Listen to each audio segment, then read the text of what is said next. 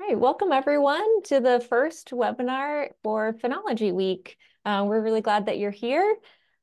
We are recording this webinar and we're going to be sending out the recording to everyone who registered. If you have any questions during the webinar, we'll get to those at the end, so you're welcome to put those in the Q&A. And you'll find that on the bottom of your Zoom.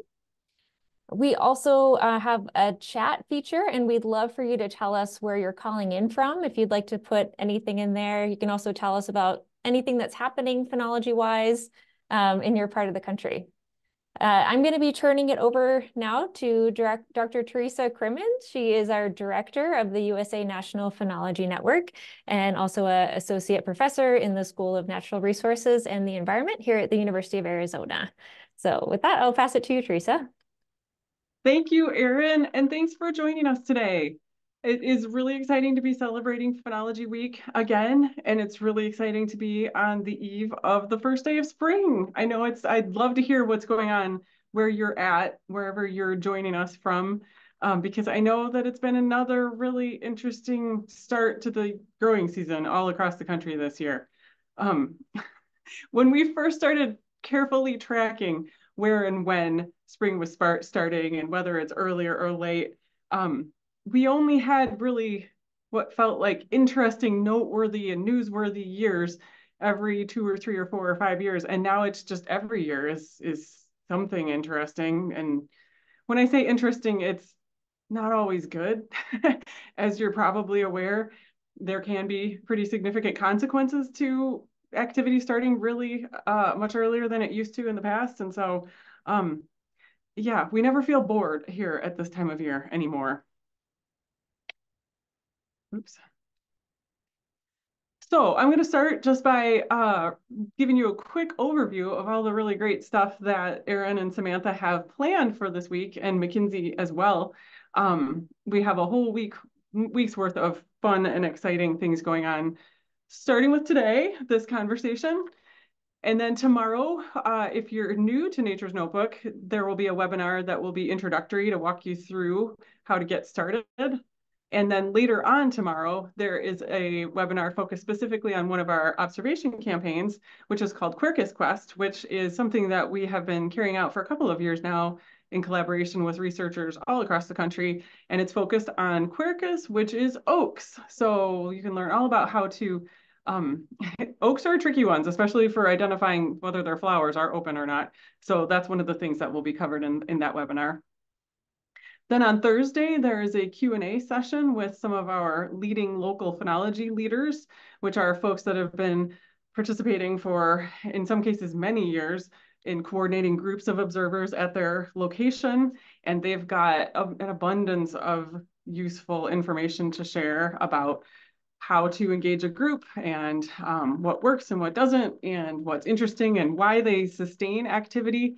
And we are endlessly grateful to these wonderful individuals that dedicate so much time to this activity. On Friday, Erin's leading this really cool activity that I'm hoping so much I can join called the Phenology Wheels Paint Along.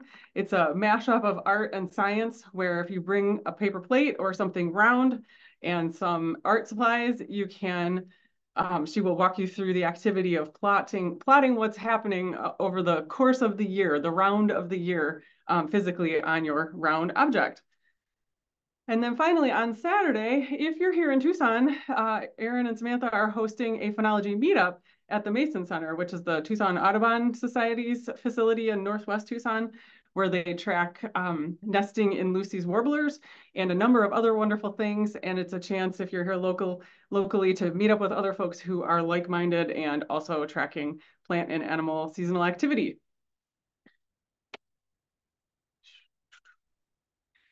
So if we look at the calendar, tomorrow is officially the first day of spring. And we define that the way that we come about having March, and it varies sometimes, March 19th, March 20th, March 21st, that has everything to do with where the Earth is in relation to the sun as we revolve around the sun each year. And if you remember the science that you learned back in grade school, the Earth rotates on an axis that is at a 23.5-degree tilt. And because the Earth is, as we move around the sun, sometimes we're tilting toward it, We have longer days, and when we have those longer days, we also tend to have warmer temperatures. And when we're in a position where we are tilting away, where the northern hemisphere is tilting away from the sun, we have shorter days and cooler temperatures.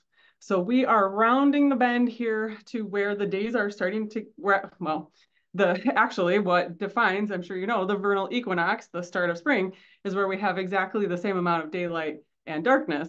And now, once we pass that threshold, the days start getting longer, and we'll have more daylight than darkness up until we get to that autumnal equinox.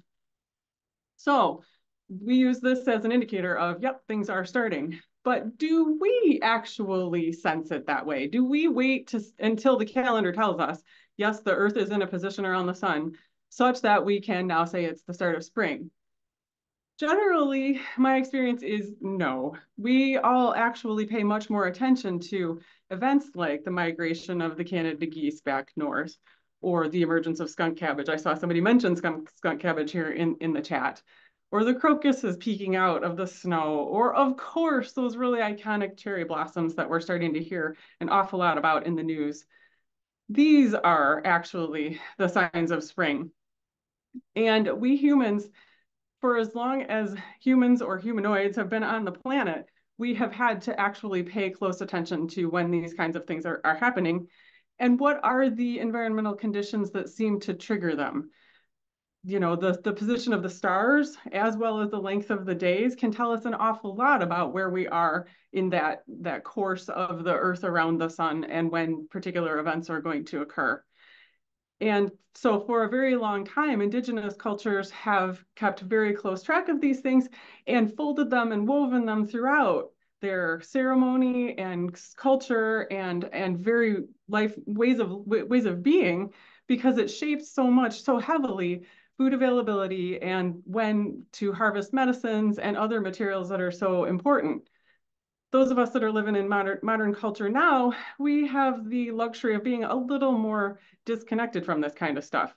We can get in the car and go to the grocery store and buy things out of the refrigerator that maybe aren't in season right now. But if we are living back several centuries ago, or even in a location that's a little more remote, we have to pay a much closer attention to when these things occur.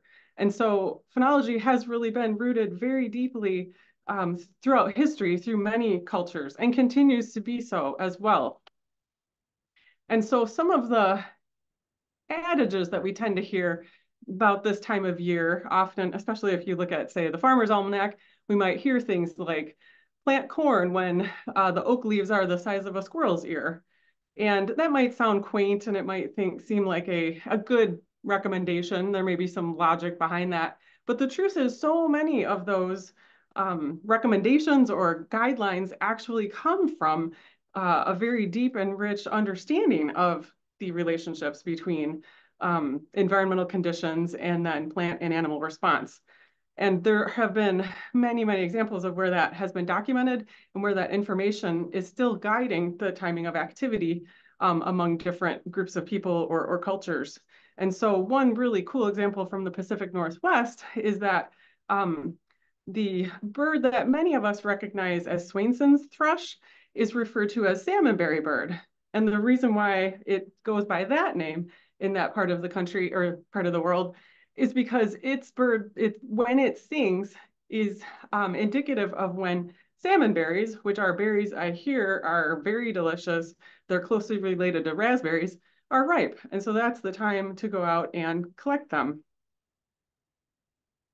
In another cool example from the northeast part of the country, part of the US, the Lenape people for many centuries used flowering in a shrub that you might recognize as Amelanchier to indicate when shad, which are a fish that has this huge run up the Chesapeake Bay and up the Hudson River, are going to be running. And so they would know, keep an eye on that particular shrub, and when that starts flowering, then it's time to go start fishing.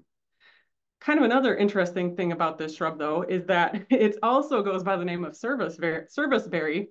And the reason for that is that back in the 1700s, 1800s, it was indicative of when the earth had defrosted enough from the winter that it was possible to dig graves to be able to bury the dead who had died during the winter and could not be buried. And so it's an early season flowering shrub, and it's an indicator that the earth is no longer frozen. And so it also got the name serviceberry.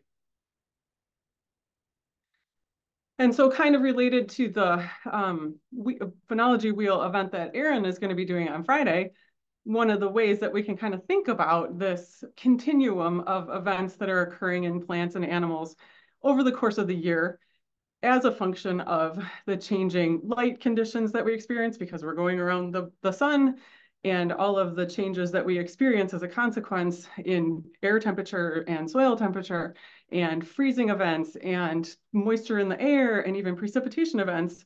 All of that can be captured in a number of different ways. And in many ways, it can be very multifaceted and very textured.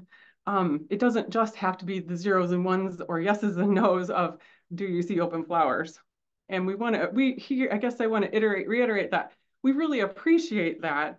And we recognize that there's so much value beyond the records that we collect about what's happening.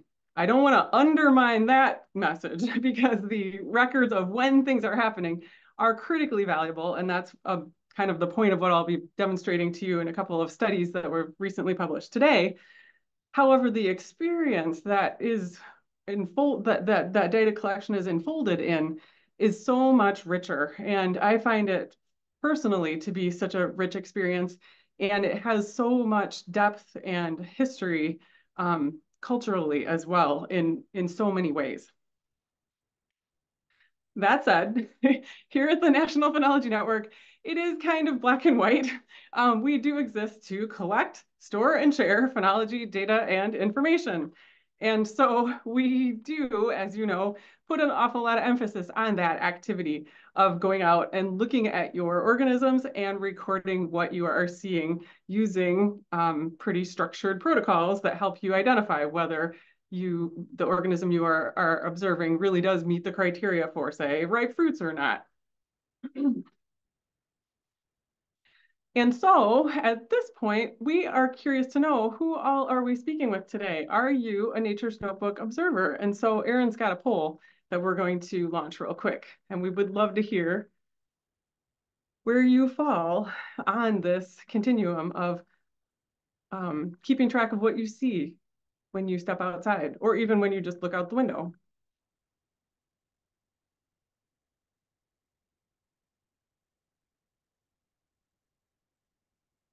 I love this. These are all wonderful ways of kind of acknowledging the changes that are occurring from day to day and season to season. And personally, I find that it really adds so much context and richness to our experiences, even if you're really busy. For example, there's a tree outside our building here on campus that I make observations on. I try to at least once a week whenever I come to campus. And it definitely is just a nice thing to do after I've hustled through the whole morning routine and I battle traffic and then I park and I have to hustle real quick to get to the building. I'm like, there's the blue palo verde. Oh, I like this tree.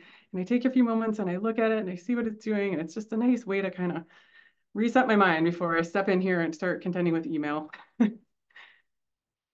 Okay. Erin, are you going to stop it or do I stop it? I'm sorry, I forgot Yeah, that I you. just shared the results. So we have over Okay. half the people on the webinar today are already Nature's Notebook observers. A lot of people also take photos, and then there are a few people that don't track plant and animal seasonal cycles yet. Yet. Okay, we'll see if we can win you over. Thank you so much for sharing. And thank you to everybody who does keep track of what's happening out there in plants and animals, however you do it, because however you're doing it, you are contributing to our broader appreciation of the fact that things do vary over the course of the season and from one year to the next. And that's just such an important baseline for living in concert with the rest of the world, honestly, all the other organisms that make up the world. And then a special thank you to anyone who has been documenting that and contributing it to Nature's Notebook in particular, because that contributes to a growing data set that is supporting a lot of really important decisions as well as fundamental research. And so that's what I'm going to go over today. Just a little bit more context, I always like to kind of look at the numbers and see where we stand. This is one of my favorite plots that I update periodically. This shows each line represents a year that we have been running the Nature's Notebook program. And the across the x-axis is the whole of the year. And so the wiggly line, it's called an accumulative curve, where we just add however many records are coming in each day. And so it just climbs over the course of the year. And so the lightest colors, I tried to do it in a color scheme that would make some sort of logical sense. So it's basically reverse rainbow at this point. Red is this year, and the mutedest colors are the earliest years of the program. And so what you'll see is that the most recent years are among those where the most records have come in. It's a pretty clear pattern that almost every single year that we've run the program, we've had more records coming in. You will notice that the last 2 years, 22 and 23, which are both the two orange colors, are a little lower than the previous years. And that is because something really critical is missing from our database right now. There is a sister program of ours that has paid staff members out collecting a lot of observations at key sites across the landscape. They're called part of the National Ecological Observatory Program. And right now we haven't been able to add their data into our database in the last couple of years, but once we do, I know those lines will surpass the others. And I wanted to point out too that so far, we have a close-up of our progress so far this spring. We're in good shape. We are in good shape, and I feel highly confident that we will start to surpass all of the other lines in terms of contributions in the previous years as well. And so thank you, thank you, thank you. We are really close, or may have exceeded now 500,000 records coming in so far this year. And that's a lot. That is incredible work. Every time, I don't want to get too distracted, but I get so excited when I look at some of this stuff. I was spending a moment with one of our wonderful IT team members last week looking at our website, and it showed that in the past week, over 4,000 people had visited the website. And my mind was blown to think that there was that many individuals excited about phenology that came to learn something in the past week. So this is exciting. And so here's another plot that I just updated that shows where those data are coming in from. Each dot is a site that's been registered with Nature's Notebook, and then the size of the circle represents how many records have been contributed at any point since 2009 when we launched the program. And apologies to the locations that are outside of the 50 states, because some of those have gotten truncated off. We do have some good dedicated observers in locations that aren't actually showing up here, but I kept the focus on the US since that is our focus. But thank you to every single person who is a dot on this map. We are so grateful. So there are, gosh, way too many ways that people use these data to ever get through in an hour. And so I'm just going to focus on three recent studies that were published earlier in this year. And these are indicative of some of the ways that these data are used. But if you come back, we do these kinds of webinars at least once a year, every year, because there's always something new and interesting to talk about. And it's always exciting, honestly, to see so frequently researchers or scientists will learn that we have this data resource available, and they will come and access it and do analysis with it. And we will have no idea that that's actually happening until we discover that a paper has been published.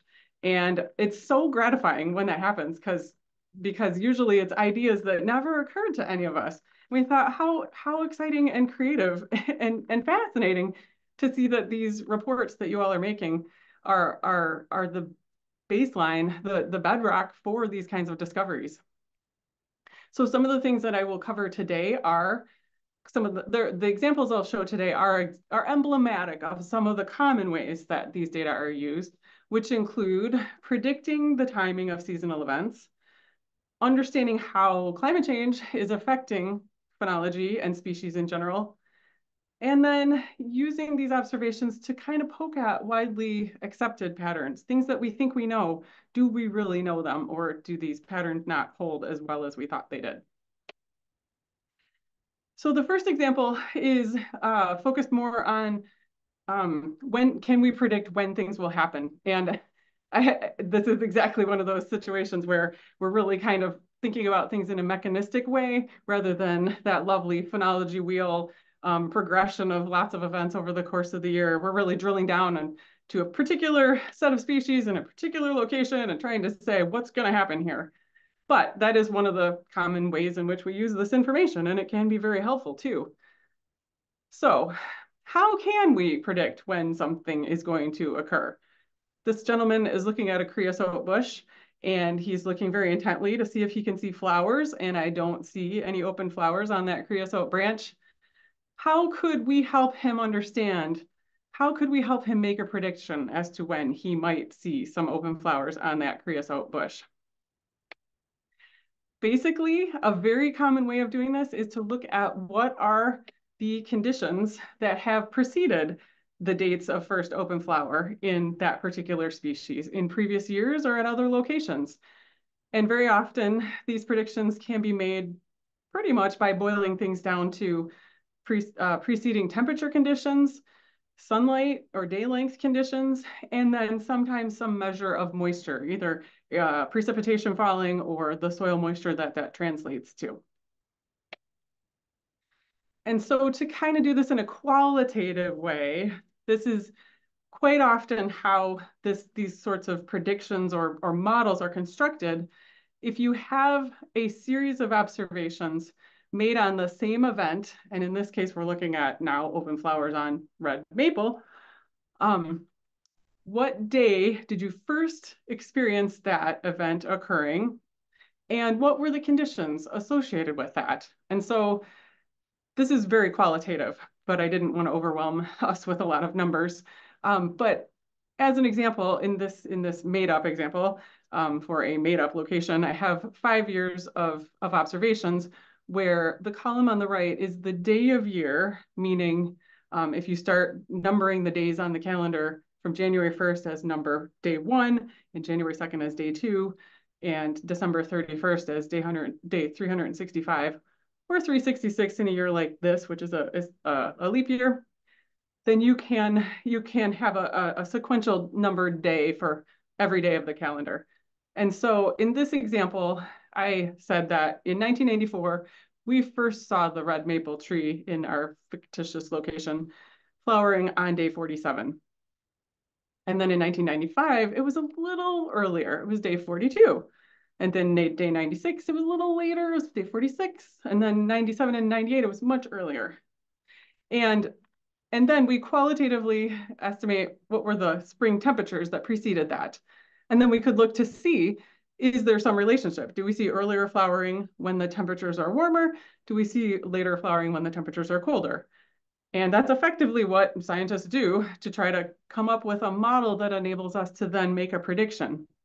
And so if you're familiar with any of the Pheno forecast map products that we have on our website, we have a number of these for different species where we try to predict whether a particular species is undergoing a particular event, phenological event, based on what those conditions have been like. And so this is an example map from last December where we were trying to predict which locations should be experiencing apple maggot emergence. And that is based on what the temperature conditions had been like in that preceding several months, and then how much warmth we know that those individuals need to be exposed to in order to emerge.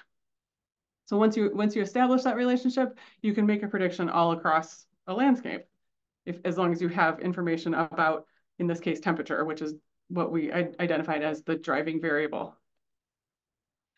And so a couple of researchers wanted to see, they basically said, okay, this is a really common practice to establish a model, a relationship between, say, temperature and phenological activity, and then predict it across the landscape. But very often, those models are built at a single location. And then we just assume that they work really well across, say, the whole country, like the previous map I just showed. But is that a safe assumption? And this is actually a really practical question because, as you can see, we do this. We take models that have been established in some cases at a single location and just assume that they work across the landscape. And so these researchers address this from a couple of different angles. They first asked the question, does it matter? Does the model performance, say, vary based on how warm a location is? And so here they were looking at urban versus rural locations. And the reason why they made that distinction is because, in general, urban locations are warmer than their rural counterparts. There's a lot of asphalt, which will absorb heat from the sun and then re-emit it as radiation. So it just feels warmer. And all of that infrastructure, all of the buildings and things also do the same. And there's a lot of retained warmth there. There's also less vegetation usually respiring and providing that cooling effect. And so you might have heard of urban heat islands because very large urban areas, especially like Phoenix down here, can be several degrees warmer actually than the surrounding landscape. And so their hypothesis was, okay, if we look at the same species, the same tree, we think because it's warmer in urban environments, those trees are going to be more adapted to that. And so they would actually need to be exposed to even more warmth in order to undergo the transition that we are trying to predict compared to more rural locations where there's more temperature fluctuation over the course of the day and night. And then they also asked, does it matter across latitude? Another underlying something that we know, scientists know, but don't really account for in a lot of these models is the fact that species do actually adapt to local conditions.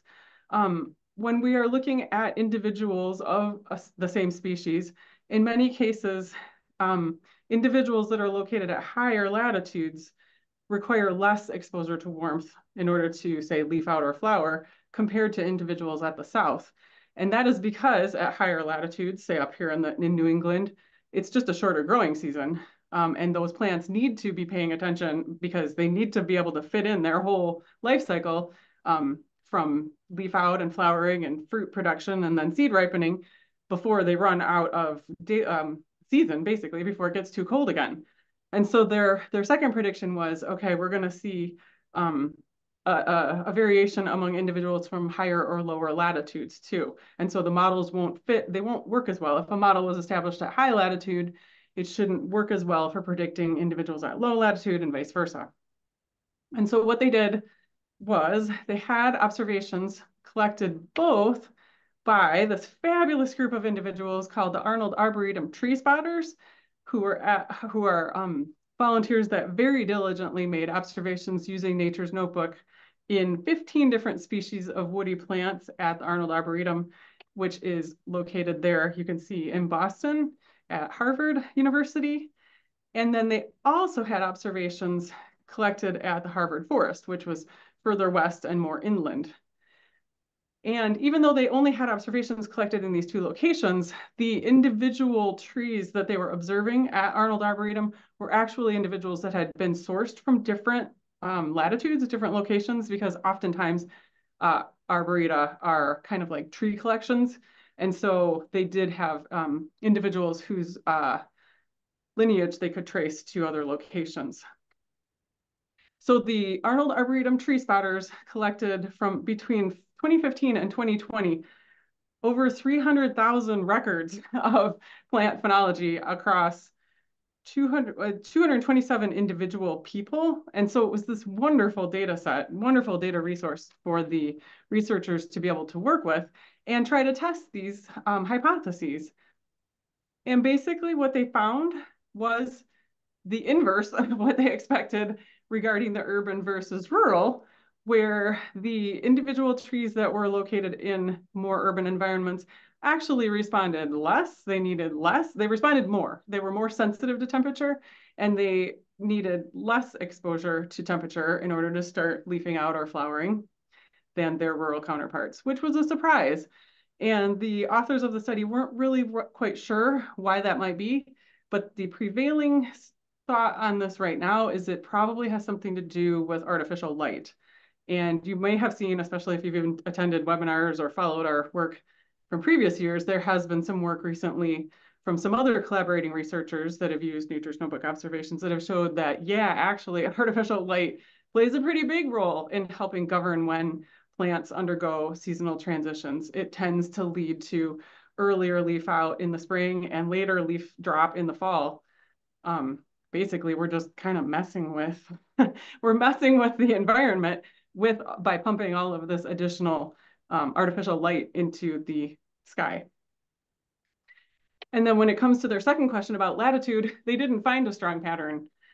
And so these were perhaps surprising and interesting findings.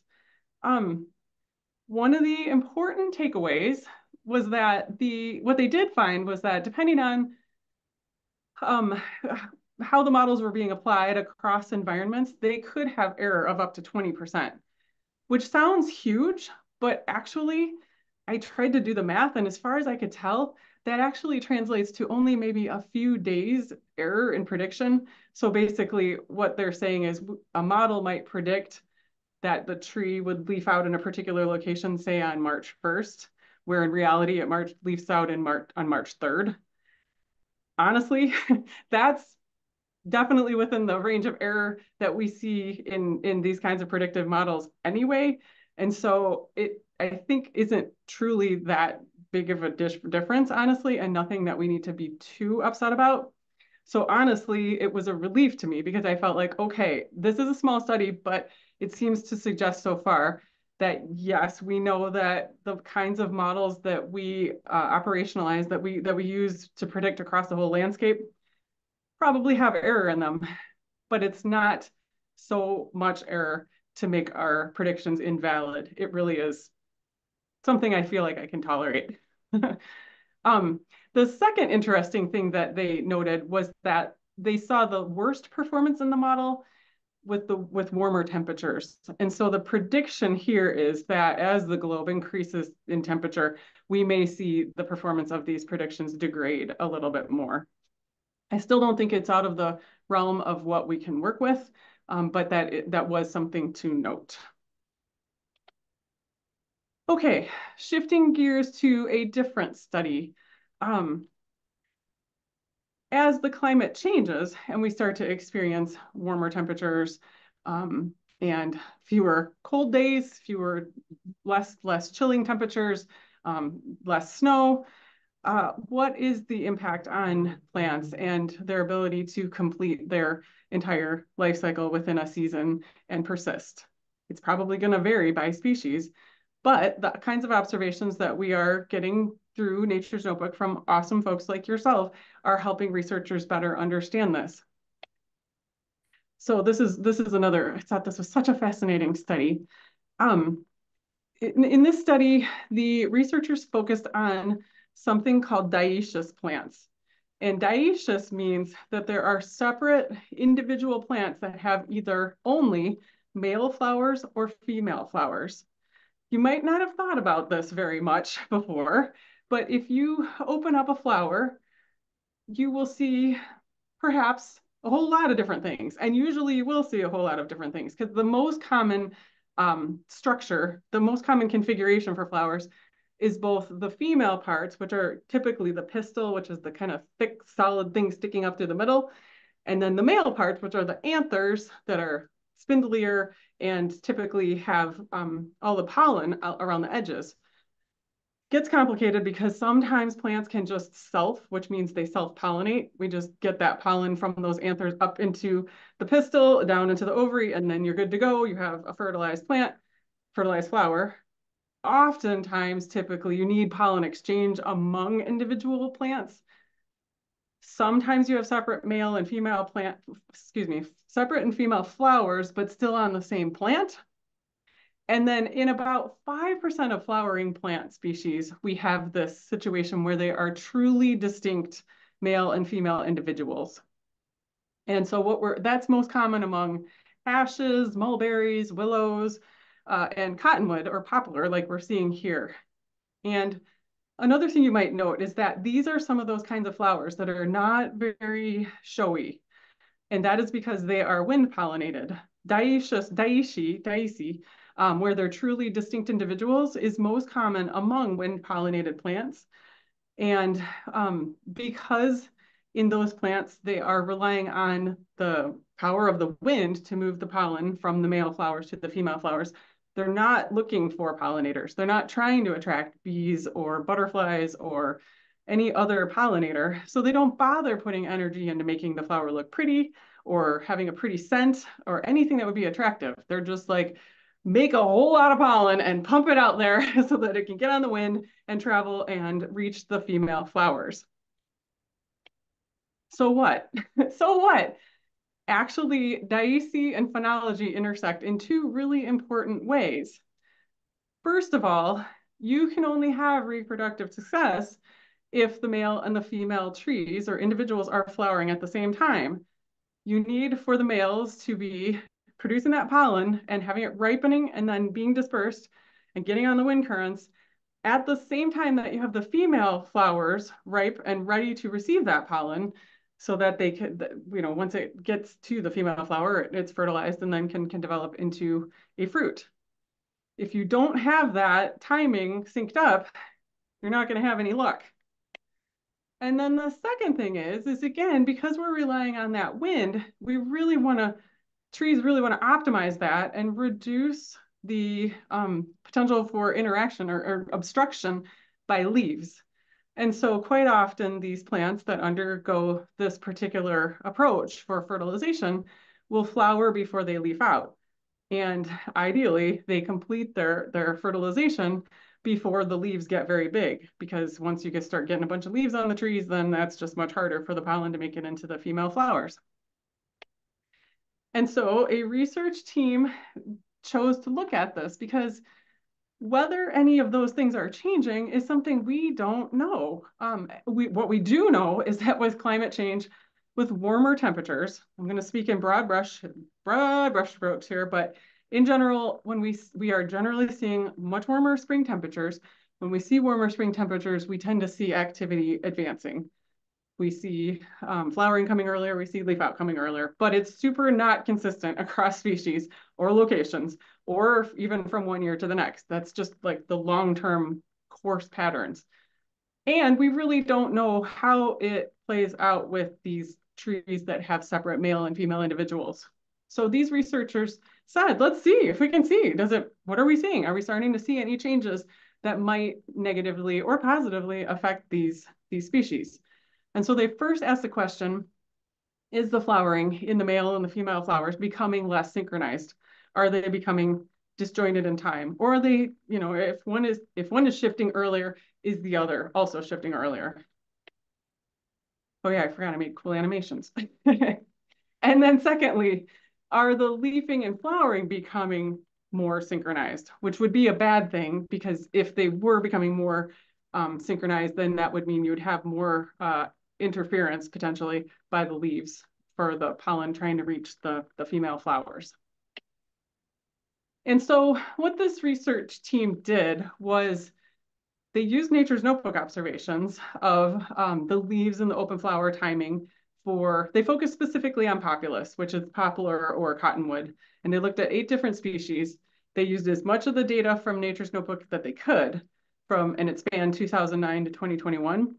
But that's not really, it seems like a really long time. It's a very long time to be collecting data if you're the one out there making all those observations. And if you did, again, I thank you. When it comes to looking at trends like this, you actually really need a much longer time frame. And so to supplement that, what they drew from were herbarium specimens, which are plant samples that have been collected in the past and then pressed and dried and are preserved. And in many cases are now being digitized, so are now available through databases and can be analyzed. And so what both the herbarium specimens and the Nature's Notebook specimens or observations can tell us is each of these dots is a tree. It's an observation in one of those years. And we know in that location in that year, when did the male or the female tree flower and when did it leaf out? And we used that to basically answer those questions that they posed. And so what they found was, first of all, male trees do start flowering before female trees. That's just a pattern. And I think we already knew that going into this. But what they found was that consistent with what we already actually have established in the literature, generally species that undergo their leaf out or flowering earlier in the season, they tend to be the ones that are the more sensitive. And so they tend to be the ones that are showing the greater advancements, meaning shifting that activity even earlier in the season. Stuff that undergoes transitions later in the season doesn't always show advancements. And if it does, it's not necessarily as large of an advancement. So the fact that the male trees flower earlier it's not surprising that they actually are showing greater advancements. That's not exactly good news though, because if we are seeing the male trees shift earlier and the female trees not shifting earlier at the same rate, we are starting to see a bit of a temporal mismatch emerging there. We also know that the trees flower before they leaf out. And so following that same logic then, the flowering is more sensitive to temperature than the leaf out. And that's, again, consistent with that pattern. The earlier season stuff is showing the greater shifts earlier. And that's actually kind of good news. It means that we're seeing a bigger window now where the trees have flowers open without the leaves in there interfering with the pollen dispersal. So it's a mixed story there. And it's tough to know how it's going to actually play out because there's a lot of other factors to the story, a lot of other pieces to the puzzle, but that is a novel story, honestly, made possible because of the observations that are coming in through Nature's Notebook. Okay, one more fun little example, and I like this one because this is one I had the pleasure of working on with a fabulous individual based at the Wells Reserve in Maine, who was pursuing a master's degree and wanted to do a project using some of the phenology data that she has been collecting with others on her study site there at the Wells Reserve for several years. And so this falls under the umbrella of, can we use Nature's Notebook data to kind of test whether patterns or just the things that people assume are true and that we've all kind of like agreed on and go along with are actually still true. And so she brought this really compelling question, I thought, of, do plants always undergo transitions in the same sequence? In general, they do. And if you're keeping track, I'm sure you're aware. We definitely see birches flowering and leafing out before we see oaks leafing out. Here in my yard, we absolutely see desert willows leafing out before many of the cacti start to flower. But it's not always true. It's not always true. And I love this little adage that you might be familiar with, kind of harkening back to the beginning of the talk. If oak comes before ash, we're in for a splash. If ash comes before oak, then we're in for a soak. And so this is suggesting that we can use trees to predict the weather. I am not sure I buy that part, but the fact that we're even talking about a difference between the sequence in ash and oak suggests that, yes, things don't always go in the exact same sequence. And so she basically brought that question forward of how consistently do things undergo their transitions from one year to the next. And so here's a screen cap of how that might play out. And so these are actually real observations from a participant in Nature's Notebook. And the dots represent the day of year that individual first reported, I think this is flowering, open flowers. In the bluish green line is Arnold red honeysuckle. And the red line is the red Rothammagensis lilac. And so the x-axis is the year. So these are observations that this individual has very diligently reported every year.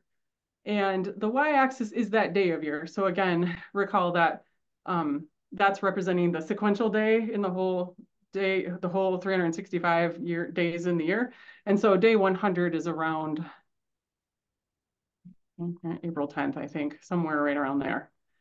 And so the important things that we see here are first, that there's a lot of variability from one year to the next. 2012, we saw very early activity. I wish I would have labeled. I don't remember if this is leaf out or flowering. And then the next year, 2013, we saw it was really quite late. 2014, again, late. 2016, really early. 2019, really late. 2018, I guess, is late, relatively late. And then the other thing that we notice is these lines never cross. And that means then that the Arnold red honeysuckle always underwent its transition prior to the lilac. You can see that sometimes they were almost on the same day. Sometimes they were separated by several weeks, but they always went in the same sequence. And so that was the question that Karen brought to the study was, how often do we see this? And we basically decided, let's just look at the whole of the Nature's Notebook database and see what is that, we called it consistency. What's the consistency under which species undergo these transitions in the same sequence every year? And so we looked at all of the breaking leaf beds and open flower observations for as many species as we could get for, at that time, 2009 through 2022. And then we ended up filtering it down to sites with at least 5 years of data for at least two species, I think. And these maps show the distribution of those observations. And so the left is leaf out and the right is flowering. It's not broken down by species, but if you happen to be contributing data from a site that looks like it's on the map there, then that's probably your data that we ended up using. And just very quickly, some of the results are, we'll share them here. This is the sum, a very small capture of the leaf out for a couple of the sites. And what you can see is, in reality, sometimes you have, very consistent, always in the same sequence, the lines never crossing. But then sometimes it's messy. And honestly, it was more messy than I thought it would be. And we worked very hard to make sure that we culled out questionable data, things that we weren't sure, were an outlier or not. And even still, things didn't always behave the way we thought that they would, which would be these perfectly parallel lines, which is what the literature had told us we would see. When we look at flowering, things got a little cleaner. By and large, flowering occurs later in the season than leaf out, and generally conditions kind of settle down, meaning earlier in the growing season, you probably are aware, you might flip between a spring jacket or even no coat and then your parka from one day to the next. And then eventually, as you get a little later in the spring, it's a lot more consistent. It's just warmer. And plants that undergo transitions later in the season when things are more consistent, they just are more predictable. And so generally the flowering, which generally happens later, was more predictable. And so the answer to our question was, it was somewhere in the neighborhood of 80% things actually occurred in the same sequence. It was definitely higher for the flowering than for the leaf out. What we definitely saw was the temporal spacing matters. This is a total no-brainer, but if two events occur very close in time, then they were more likely to get swapped from one year to the next in terms of the sequence. And if they were spread apart by a couple of weeks or even longer, then they were far less likely to become interrupted from one year to the next, kind of obvious. We did look to see, did it matter whether we were talking about trees or shrubs or forbs, or whether it was earlier in the season or later in the season, and we didn't really see super clear patterns emerge there. And which species, if we were looking at the same two species, whether they underwent the same, whether they underwent their transitions in the same sequence, varied from one location to another. So at one location, they may be very consistent, always parallel lines. And then in a different state, it might be a totally different story. So we thought that was kind of interesting. We don't really know why that is, but again, it probably has something to do with local adaptation, which again is where individuals from in the same species are sensitive to slightly different conditions depending on where they're located. If you're interested in learning more, we about every other month will do a write-up of a study that has used our data.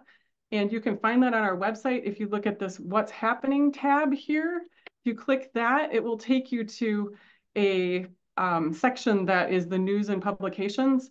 And these ones that are tabbed or tagged publication summary are the write-ups that explain that. And so we have a brand new one on there that actually summarizes the middle study that I talked about today, the one where we looked at dioici, the male and the female trees. And so you can check those frequently. I think we have maybe now a couple hundred of them on here. So they can be a really nice resource for seeing what we've covered in the past, who has used our data and how in the past, and actually teachers use these as resources fairly regularly too. And if you subscribe to our newsletters, you can definitely learn about them in there as well. A quick shout out for what's coming this year. If you haven't seen it, we have a new website and we're very, very, very, very excited about the new website. And we are still making finishing touches on some of the features there. And we do have some additional features and improvements planned that we hope to get to in the coming months this year. So stay tuned for that. And again, we will share those updates as things go live through our website, or excuse me, through the newsletters. And then if you're familiar again with those Pheno forecasts, those maps that indicate when things are likely to be occurring in real time across the country, we have a couple more on the way. One for spotted lanternfly, which I know there's a lot of enthusiasm about because that is the rather beautiful but really problematic insect that's been getting an awful lot of attention as of late. And then we currently have one for Asian longhorned beetle, which is another really problematic beetle. We're expanding it further south because unfortunately that really problematic pest is spreading as well. And so these maps can be used to indicate where you might be likely to see them and hopefully be able to undertake control measures. We welcome you to stay in touch. We are on social media, although it's kind of in flux because we used to use Twitter a lot and now we don't use Twitter so much. So we have a really great growing Instagram presence. I'm trying out Blue Sky. Of course, we're on Facebook. Definitely check out our newsletters because we really do put effort into putting great content in there as well as campaign messages. And please be sure to check out the remaining fun stuff that we have planned for the rest of Phenology Week. I think that's it. I just otherwise want to say thank you again. And I appreciate you and I'm happy to try to answer questions since I did leave a few minutes at the end here. Thank you. Thanks so much, Theresa, for sharing those papers. I put a whole bunch of links in the chat, so if anyone wants to sign up for newsletters or the Pheno forecasts, I'll put the Phenology Week website in there again in case you want to sign up for any of our other webinars. As Theresa mentioned, we have a couple tomorrow, one on Thursday and one on Friday. We don't have any questions yet, but there's still time. If anyone wants to post any questions, you can put them in either the chat or the Q&A. But did want to give a shout out that we do have the tree spotters represented on the webinar today. So it was great to be able to share some of the outcomes from all the data that you collected for so many years. So we really appreciate you. And thanks for the clarification too. I appreciate it. I'm so glad that you all have been able to persist because it is such a valuable data set. And I know that there's other work underway trying to interrogate those data in other ways too. Yeah, and Beth actually asked in the Q&A, is it possible to reverse search to see who is using our data? Oh, I wish I had a better answer for that. We have been trying. I've spent a decent amount of time trying to figure out a way to close that loop. It's really difficult because, first of all, we don't require anyone to register when they download any amount of the data. We try to make it easy access and try to reduce those barriers as much as possible. And then I can definitely say from personal experience when I use the data too, you end up downloading it and then you end up filtering and manipulating and filtering further. And so what you end up using in the final results are usually a much smaller version of what was originally downloaded. And so it's very hard to trace. We are still trying to identify and find ways to be able to do that because I would love so much. All of us have this dream of, a paper gets published and you could get a ping directly, like, hey, your observations that you submitted are part of this study.